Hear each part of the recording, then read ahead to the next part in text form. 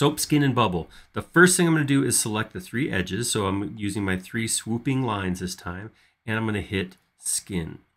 What that's going to do is going to create a shape that is connected to this exact, my exact edges. It's going to ask me for divisions. I'm going to say, let's double that. Let's go to 20 and hit enter. All right, that looks good.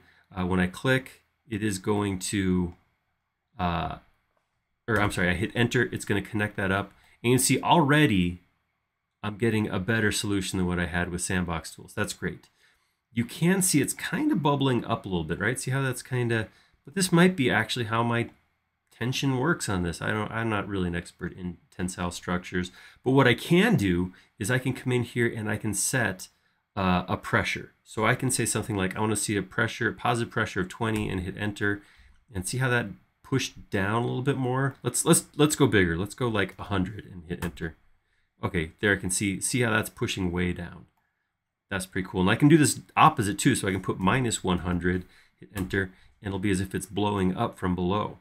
So I think with this, something like a 20, that looks pretty good. Maybe 30 just to see a little bit more, push down a little bit more. But there you go. So that's a great way to get a tensile structure in there. Soap, skin, and bubble, a free extension. And despite what it says on Extension Warehouse, it does work perfectly well with the newest versions of SketchUp.